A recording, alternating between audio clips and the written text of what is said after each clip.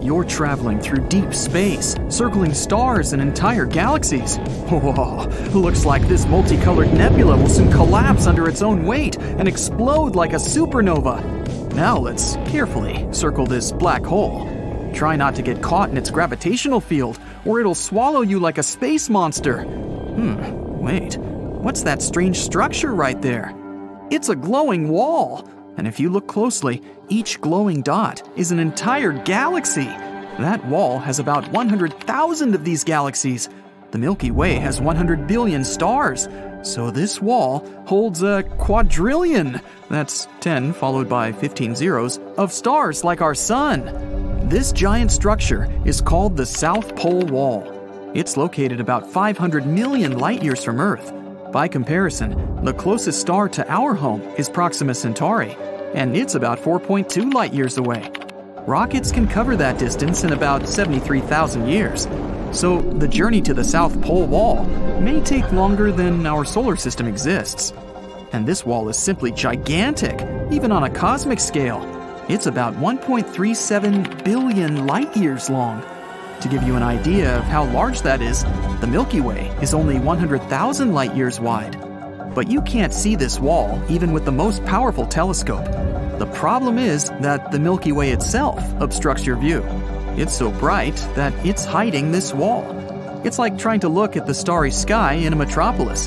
The light pollution won't let you do that. Scientists have been able to detect this galactic wall by measuring redshift.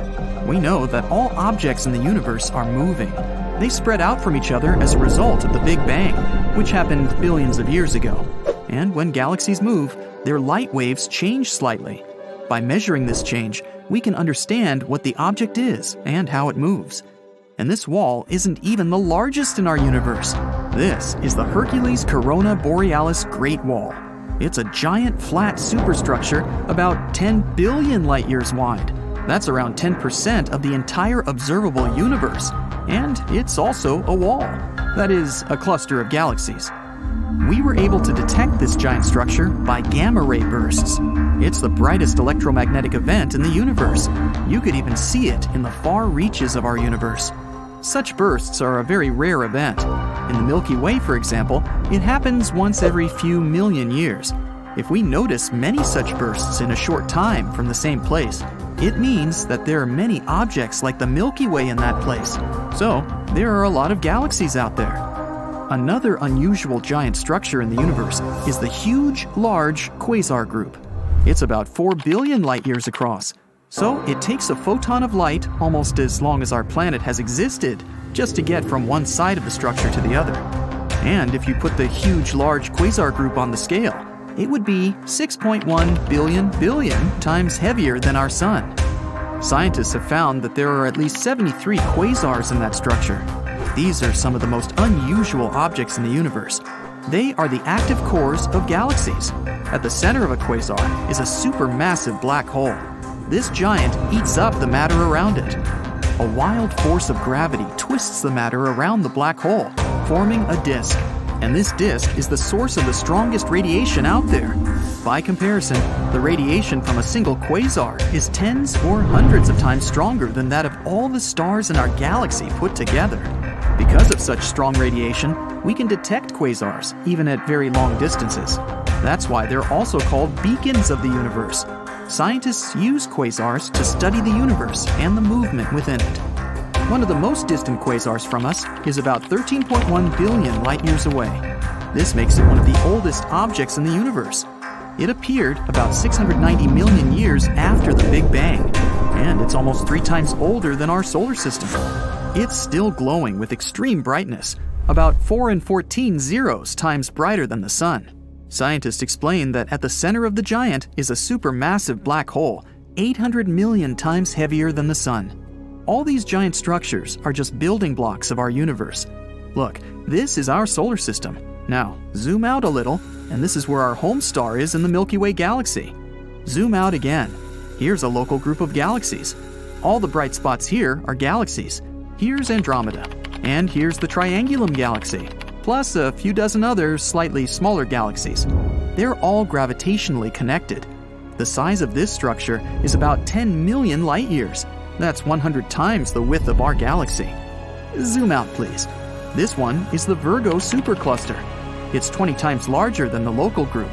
There are about 30,000 different galaxies, and the mass of the whole thing is about 1 in 15 zeros solar masses. Zoom out again. Laniakea. This structure is almost 3 times larger. It includes the Virgo Supercluster and other smaller clusters. And there are about 100,000 galaxies here. It's not over yet. Zoom out one more time. Here's the Pisces-Cetus Supercluster complex. This giant galactic structure contains about 60 clusters of galaxies. So there are more galaxies in it than grains of sand in the desert. You know what to do. Zoom out! Phew! This is the observable universe. There are over 500 billion galaxies. And the stars? Well, there are about 1 billion trillion stars. The observable universe has its own structure.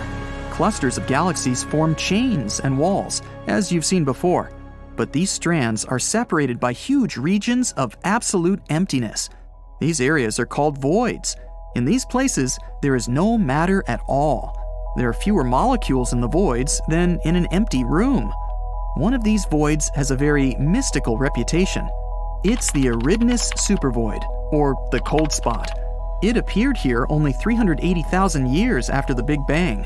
It's almost 1 billion light-years wide and could hold hundreds or thousands of galaxies with trillions of stars. Some scientists believe that this cold spot may have been the result of the largest collision ever, a collision of universes. There's a theory that our universe is some kind of bubble, a huge sphere that contains all these walls and chains of galaxies. Now imagine that there's an infinite number of these bubbles. They could be parallel worlds or different universes.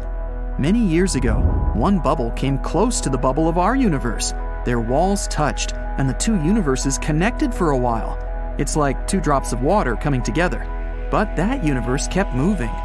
The area where the bubbles joined became thinner and thinner until that connection broke, and the 2 bubbles detached from each other. At this point, the second universe ripped some of the material out of our bubble. All those galaxies that used to fill the Eridanus supervoid ended up in a parallel universe. Scientists supposed we might travel through other bubbles. Flying to the supposed wall of our universe would take forever, and then it would take even longer to fly through inter-universal space. So we have to use portals, or wormholes. Here's how it works. Imagine a piece of paper with point A on one side and point B on the other. Instead of moving all the way across the sheet of paper, we just fold the sheet so that point A is right above point B. All that's left to do is make a small hole, and the journey takes only moments. Some scientists believe that such shortcuts through universes lie inside black holes. But how do you survive falling into a black hole? You just have to pick one that's big enough. It's all about gravity. Imagine you're falling into a black hole right now. The closer you get to it, the stronger effect it has on you. It intensifies with every inch. At one point, the gravitational force that affects your head is much stronger than the one that affects your feet. Then you turn into spaghetti. Yum. But if you choose a supermassive black hole, like the ones at the centers of galaxies, the gravitational force in them increases gradually. They can be millions of times heavier than the sun and much bigger, but the gravitational force on your head and your feet will be almost equal, and you will still feel comfortable. Who knows? Maybe if you manage to survive a fall into such a massive black hole, you'd find yourself in a completely different universe where different laws of physics apply. But so far, this is just a theory.